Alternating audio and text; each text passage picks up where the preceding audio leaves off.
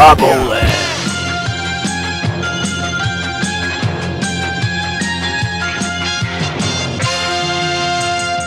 Hey guys, Lago here. Welcome to another Toy Migos review. And this time we're going to be taking a look at something huge, something massive. You know, I like big figures and things that move fairly well. We're going to be taking a look at Premium DNA's General Slaughter. I almost said Sergeant Slaughter, but General Slaughter. And let me show you how big this thing is. Ooh, here you have it, my little baby. But look at that, compared to my head. This thing is amazing. This thing is huge. But can it move? What are the details like? Is it as impressive as it looks? Let's find out. First, let's look at the figure in detail. Here's one of the head sculpts. This is the normal head sculpt. And you can see the amount of paint being used here, and it's like brushed on. It all has kind of a brush look to it. You could see it over here on the shoulder pads. You got a little bit of some shading going on. You can see a little bit of that silver coming out of that purple on the gauntlets there. And everything has some sort of wash to it. There's a lot of textures. You could see the fishnets here all painted really nicely. This thing has a lot of nice paint details.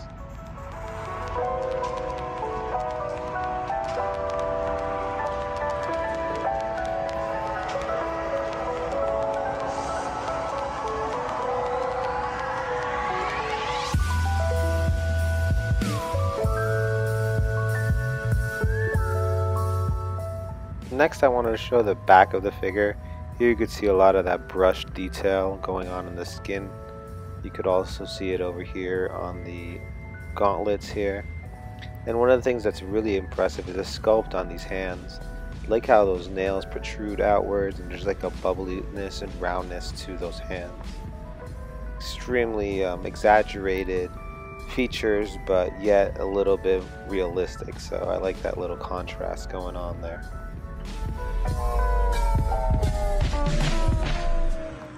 Now let's take a look at the height of this figure.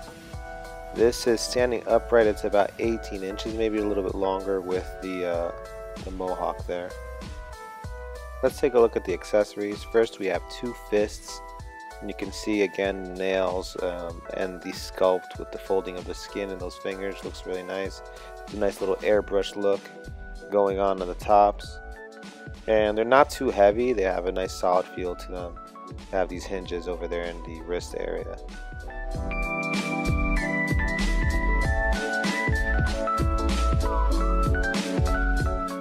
Next up, we have the battle damaged head sculpt, and this one is a lot more different than the others because he has kind of like a more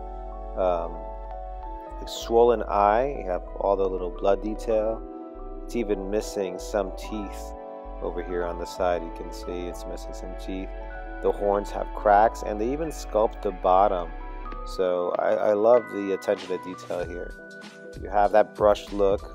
I love the way the horns are painted, and I like that it's different. You know, it has the swollen eye and the teeth are missing. It's very different. It's not just they change the eyes.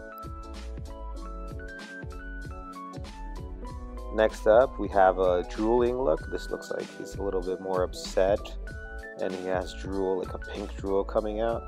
And again, they changed the eyes, and the horns now are kind of going downward. So again, we have the shading all over the place. We have the sculpt on the top and the bottom. They really went all out with these sculpts, and I really do like them. Now let's take a look at how this moves. Let's take a look at articulation. Here we have the head. It can rotate all the way around. It can go up and down about this much. It can tilt about that much. The shoulder pads don't move. They're just pegged on. Arms go out about this much. And we also have a bicep swivel. Nice smooth one too. It moves very smoothly. Next up, let's take a look at the double jointed elbow.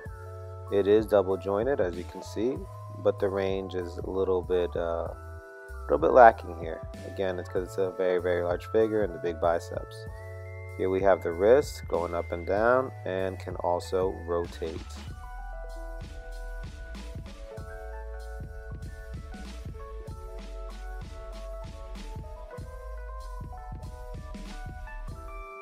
Now we could look at the ab crunch going all the way down a decent amount.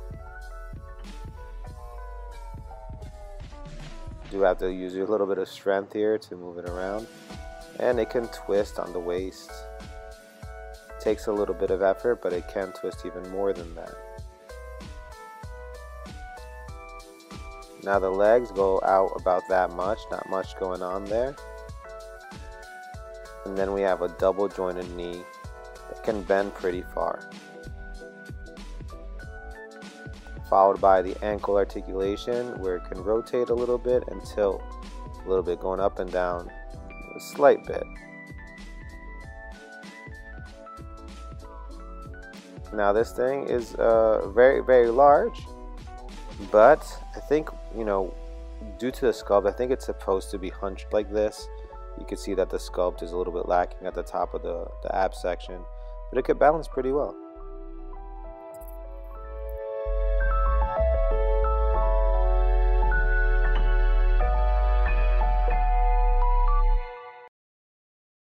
Now let's take a look at some size comparisons. Here we have Zitz from Human DNA's Battletoads line, and you can see how this guy just towers over him. It's impressive how large it is. Next up we have a Marvel Legends War Machine, and again it's no comparison. I just wanted to show so you guys can get an idea for the scale here. Followed by a Mafex or Mafex Scarlet or Ben Reilly Spider-Man.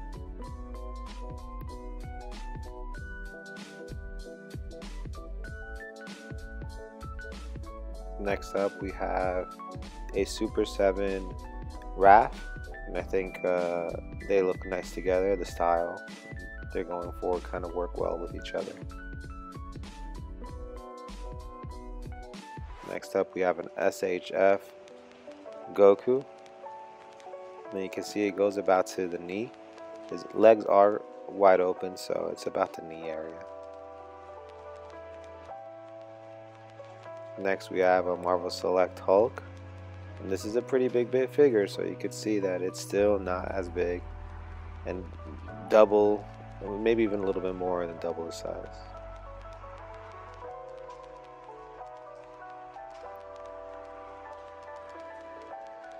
Next up we have the Red Ribbon Robot. Make sure you check out the review on my channel, Lagoland. Quick plug. But yeah, this is pretty big, and the General Slaughter is still much bigger. Next we have a 3A Ultron. This is a 1/6 figure. I just wanted to show how big it is compared to 1/6 figures.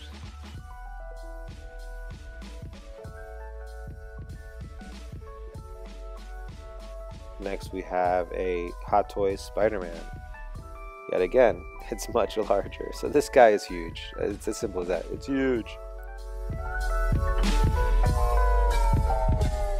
You didn't think there'd be a Lago video without a Vegeta. Of course, here we have Vegeta, the Prince of all Saiyans. Perfect. Here are some close-ups of the battle damaged head.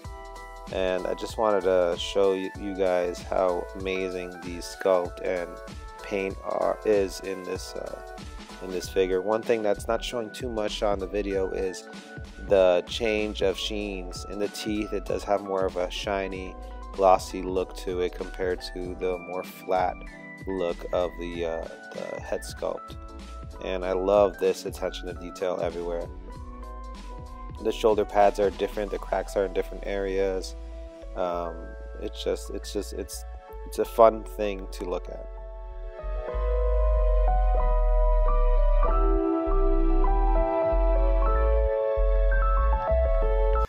Next we have a look at the fists being used, but also from top to bottom you get to see the figure in all its glory. The fishnets, they're interesting, but very 90s, and all the shading and airbrushing we have there. And here we have the more jeweled face. And one thing I forgot to mention earlier is that the hair does change as well. Sometimes it's folded downward and upward.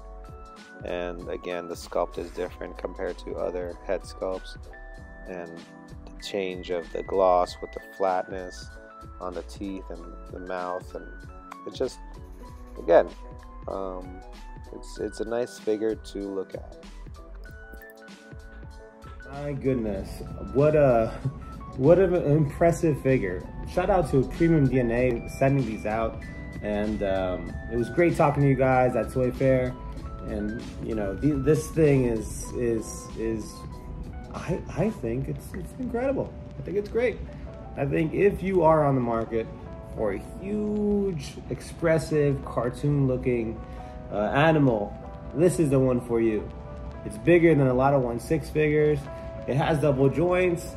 They move pretty well. It balances well. The paint apps are there. The quality in plastic is there. I don't think you could go wrong with this. 3 different head sculpts, 2 fists, 2 open hands, and there you have it. Premium DNA Wave 1 General Slaughter. Thanks for watching. Make sure you follow Toy Migos. Watch us on Tuesdays, 8 p.m. Eastern Time, Chat Migos Assemble, and also on Thursdays with They're Not Dolls.